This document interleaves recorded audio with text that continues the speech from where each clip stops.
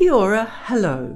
The purpose of this video is to provide some tips for completing the Arms Trade Treaty grant application form in order to maximize your chances of success. We will focus on 4 key parts of the form, sections 4, 6, 8 and 9. If you wish, you can choose to work with a partner to help implement your project. If you do choose to have an implementing partner, it is a good idea to agree at the outset how your relationship will work. For example, who will be responsible for what and who will receive and manage the funds. Section 6 is where you should explain your project in detail.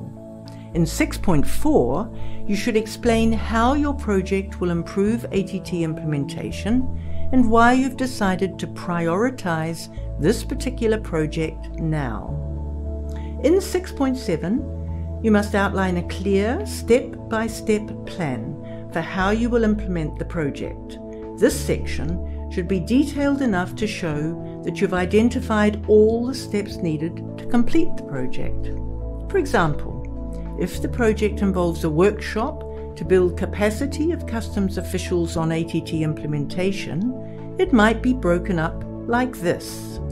It's important that the cost associated with each phase or activity is aligned with your budget form. If the project does involve a workshop, you should indicate how you will select participants. In 6.9 and 6.10, we want to know about the long-term value and effects of the project.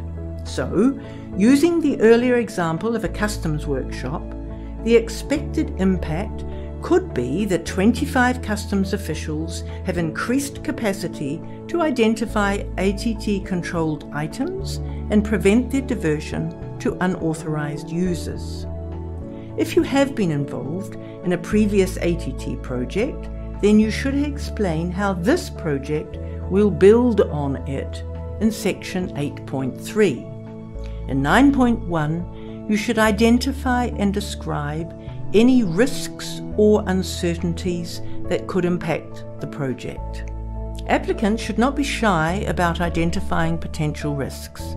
The selection committee simply wants to see that you have thought through the challenges the project could face and how you might deal with them if they arise. Examples of risks that projects may face include that the cost may be higher than estimated, suppliers go out of business, or there's a change in government. In 9.2, we want to know what you will do to avoid or reduce the risks you have identified. In sections 9.3 and 9.4, you should provide a description of how you intend to manage the project during its life cycle and how you will know if the project achieved its aims. Thanks for taking time to learn more about the grant application form. Further information is available online or by contacting the ATT Secretariat. We wish you every success with your application.